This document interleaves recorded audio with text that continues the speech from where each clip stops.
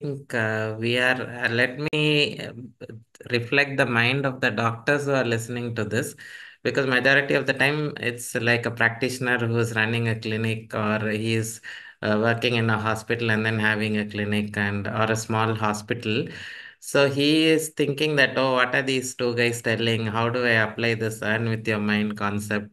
Or basically, I'm now fixated to earning with my time. So as a small practitioner, I cannot become Pratap Reddy of Apollo, or my Pulse Sachdev of Center for Sight. So how, as a small player also, how can I apply this concept to my practice? So how can I apply, okay, how can I see? I'm not a big person. I'm just a regular practitioner, and I'm not a businessman or an entrepreneur. So how does this concept really apply to me? So how can I apply this concept of earn with your mind? So maybe can we elaborate a little bit more for this practitioner who's thinking this concept is beyond my reach? I don't think this concept is beyond anybody's reach. It is the biggest, again, the biggest challenge in life for all of us is unlearning. Okay, the first, if you're willing to unlearn, then, as I said, nobody has said that you need to make a very big hospital. That's the only objective and one should have in life. But you need to have time freedom and need to have cash flow. And it is very easy for a doctor to create cash flow. It's very easy, and that requires little bit of understanding, little bit of listening, little, and also the next thing, as I said, partnering with non-medicos is a very important part. It's very, very important to give different perspectives. And collaboration is again a very, very important part. Okay, how to Yes. hire new doctors is a question that I think I can't answer. Only Dr. Senthil will have some ideas on Yeah, that. yeah. So basically, I think just to elaborate on this concept of earn with your mind, let's say I'm a practitioner running a hospital. So basically, I can think of ways like, okay, I earn, say, 50,000 rupees every month. So, and am I investing this money properly? So I think even that is a way to think, use your mind to kind of start thinking about earning with your mind. So basically, let's say even if I make 10,000 rupees extra, am I investing it properly? Even I think that is a way to kind of think about earning with your mind. And maybe can I collaborate with somebody, as you said, like maybe a friend who runs another business. Can I collaborate with them, or can I join with another three doctors who are starting a hospital there and offer my kind of a service or my investment there? So he can kind of just by my contribution in that hospital, can I earn some more money? And so maybe things like that. Or can I create a small medical instrument or an ophthalmic instrument which can actually kind of give me perpetual income? Or can I create a software? I think lot of ways to think of earning with my mind. Or can I invest in a eye hospital chain? Or maybe can I buy some shares of this large eye care chain? We don't have to have a lot of money for that, but can I invest a little bit of money? Or can I create a program for diabetic screening? Like, can I create some kind of a model? Or can I collaborate with the optical shops? I think lots of ways to think about earning with your mind, whether you are a small practitioner or a big hospital owner. I think if you apply and start thinking on those lines, this concept of earning with your mind becomes very clear. And that is the only way to have this. See, whatever we are talking is not about only earning money. I don't want people to mistake that we are focused here only on money, but basically it is about creating an enterprise, creating something which the world will pay for us. So basically, something which is not existing, or something which is existing, but we create it in a better way so that people also get benefited out of that, and money is going to be a byproduct of that. And after, as per Mr. Dharmendra said, once you have that financial freedom, I think a lot of things will fall in place. You have this time freedom, you have a lot of freedom, which also can help you do other things in life. So I hope you have understood this concept of uh, first thing is we have to understand, we have to accept that we are renting our time. We are earning basically majority of the doctors, 99% of them are earning because of renting your time. Your time is giving you the money. But if you think on the left side of this chart, I think this is the most important point you have to think about when you're kind of wanting to really achieve that success and be the smartest person, or achieve something really big in life. Sir, I would also like to Yes. ask, I would also like to ask one more question to all of you. How much money do you think is required for a person today in India to live a lifestyle of, let's say, 2 lakhs rupees per month lifestyle? So whatever 2 lakhs buys reasonable amount of stuff every month. I would just want you to put a guess and put a number up there. How much do you think is needed so that you can, whatever be your age, and if you live to live in 100, how much, yeah, yeah, how much do you think is required for living your entire life? Okay, the same lifestyle we're living today. Let's say it's a 2 lakhs, 2.5 lakhs lifestyle. How much would be required? Can you just put a number over there? And you just put a number. How much? I just want to know what is in your mind, because see, this is where we go wrong. We sometimes think the number is too large, and then we go.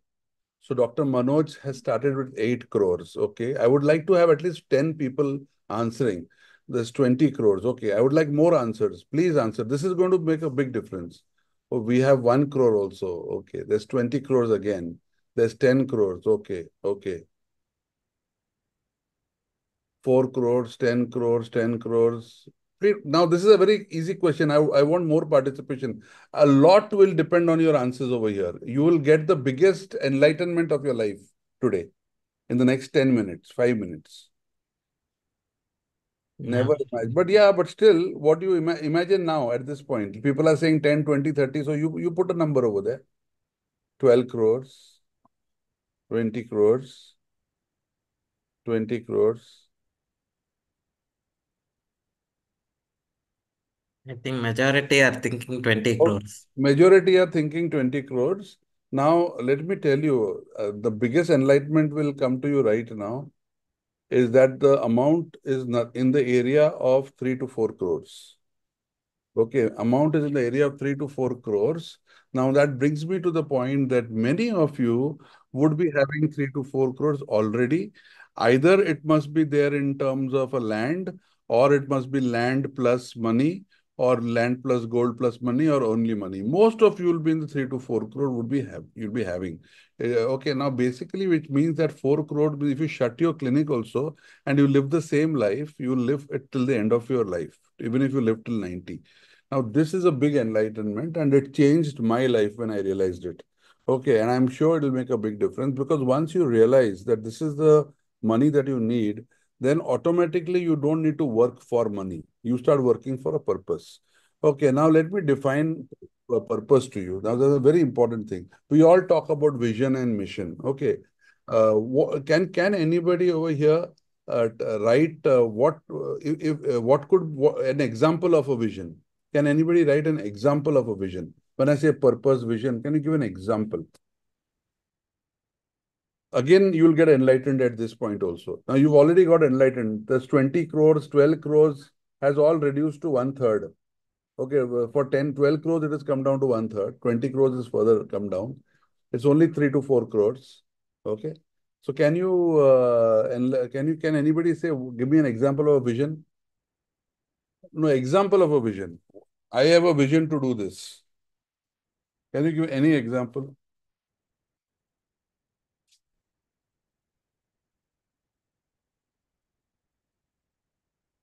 No more?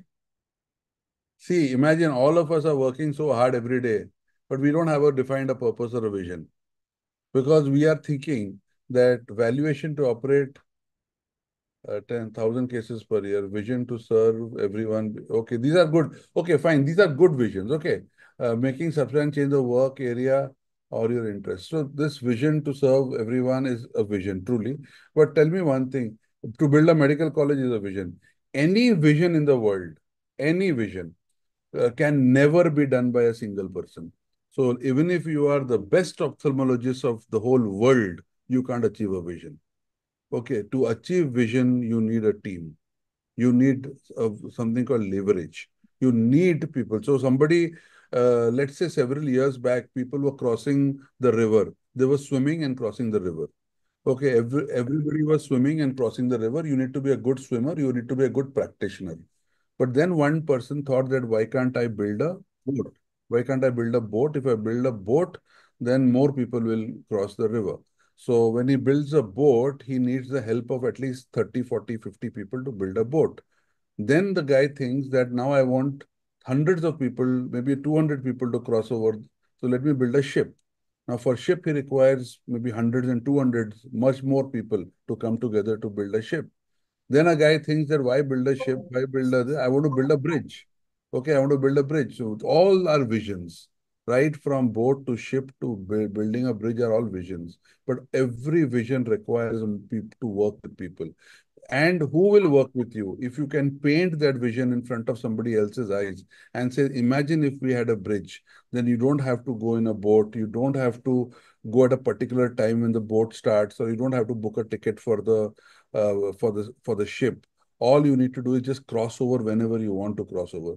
So if people, he'll rally people around that vision, and then they will also make a business plan, which of course will give them money also, and only then things get done. So basically, the whole game of scale is rallying people around you, using other people's talent, using other people's time, using other people's skill, collaborating. Without this, wealth will never come our way. It may come for a fleeting point of time if you are a very rare doctor doing a surgery where you charge something like 5 lakhs or 10 lakhs with your margin being 9 lakhs or 8 lakhs, and you are able to do that for a long time. It's a very, not everybody doesn't do that. Okay, there aren't too many people, but if a few are there, they also will get tired. They will get bored of what they are doing at some point. And even if they do it, their life will become meaningless doing it every time. Okay, because they may not want to do it every time. Okay, and so the point is, it's very important to understand that we need to have a vision, and working with people, leveraging is the path to wealth. And hence, a lot of unlearning is required. A lot of unlearning, a lot of early sacrifices are required. A practitioner always, he works with the intention of earning, paying off his costs, and making his margin as big as possible. A businessman and a entrepreneur always works with a project in mind, a vision in mind, and willing to put money upfront, even if it means that he is putting money out of his pocket for a couple of years. And that is how the unlearning is required. So I think with this, I brought in a couple of new concepts. One is of vision, purpose, and second is leverage, which again, and I'll tell you one thing, that repetition is the friend of learning. So even if we do these sessions 10 times, you'll realize that both Senthil sir and I will keep repeating many things in different language with different examples. There's no way we can come with 100 new ideas. Finally, it is a few ideas, a few wisdom points which are there. And they are all, we also have picked up from the great writers in the world. So it's not that, we've manufactured it, but we have kind of surrendered ourselves to these kind of thinking, and we follow them. And hence we like to, our objective is to help you guys and with new thoughts. And as I think Dr. Senthil and I, both of us are financially free, clearly financially free, and we can live this our life till God gives us life to live. So whatever time is left for us, his idea is to come and help and teach people. And as a consequence of teaching, certainly some amount of money will follow us also, which we don't shut our doors to that. But the point is, the larger point is we work because of a purpose of teaching. You should also practice because for the purpose of practicing, and the money should come automatically and much more. So I would like to emphasize on this point, and I'll be very happy to get some of you all to reflect on what we are talking. Yeah, I think we are in the middle of the program. We are almost 1 hour now. So basically, vision, I thought I was also thinking what should be my vision and or what should be the vision of myself and Dharmendra sir. Basically, I thought maybe to empower at least 1,000 doctors. So 1,000 doctors, if we can educate them on the financial prudence, and then if we can help them skill to scale, I think that can be a really interesting vision which we can have. And I think we're already reaching out to a lot of doctors, and so maybe some inputs from the audience, because There we is one from Pradeep Reddy, sir, if you can answer him. Our mindset is to grow our hospital. And even if we hire good doctors, but their mindset won't be matching with us, they feel and work as salaried employee, how to manage and explain to them. So this is what Pradeep Shetty is asking. Would you like to answer this? Yeah, I think first thing is we should change the mindset that they are going to be our salaried employees. Basically, that is the biggest when we are appointing a doctor, why don't we think him as a partner? And because nowadays the biggest problem for doctors is many, because there is a huge number of corporate chains which are coming in, and they offer more salaries, and working in a corporate chain is considered more respectable than working with a colleague. So basically, we can overcome that problem only if we consider everybody as a partner. And if we have proven that we are somebody who will be also not seeing the other doctor as a competitor and seeing him as a partner to grow with. Basically, see, like even if you like, how do these auditors or how do these lawyers work, or how do these investment bankers work? Is whenever they take in, they call them as a partner. They don't call them as an employee. When a junior joins an investment firm, he is always called as a partner. And why is he a partner? Because he takes a percentage of the salary, percentage of the profits which is generated by the company and also by himself.